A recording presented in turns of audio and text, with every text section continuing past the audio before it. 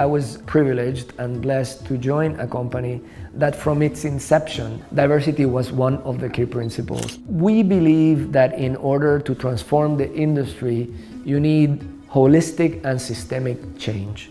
The clients need to change, the urgency needs to change, and the production houses need to change. My name is Antonio Lucio. I am the Chief Marketing and Communication Officer of HP Inc. The HP Corporation split about 2.5 years ago into two companies.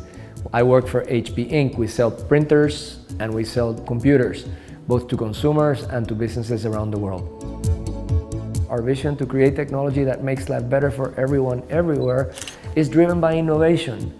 Innovation needs to be driven by diversity. All the science in the world is there to prove that. And we have a company that firmly believes that diversity is a business imperative as much as a values issue. When we started this journey, at the most senior leadership level, we only had 2 out of 10 of females. Today, we have over 50%. In many of our lead agencies, there were no women driving creative strategy or account.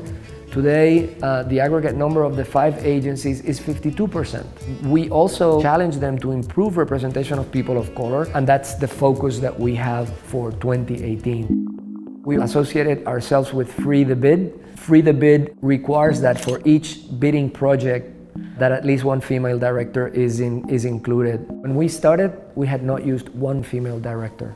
Today, 12 months later, out of the 53 global campaigns that HP delivered this year, 59% of them were female directors. So we feel very proud of that, and we also feel very proud that Free the Bid has increased the number of bidding and granted projects for female director by over 400%. In the US, our brand preference scores has improved by 6 points. Our revenue per impression has grown by 33%. You cannot attribute this 100% to the changes that we're doing, but it is certainly one contributing factor to the amazing results that we're having as a business. I am incredibly encouraged. I think this is a movement. We're just one voice in a great choir, and I'm very proud to be part of my craft at this historical moment. So I grew up in Cadiz, Spain, which is a very small city of about 110,000 people.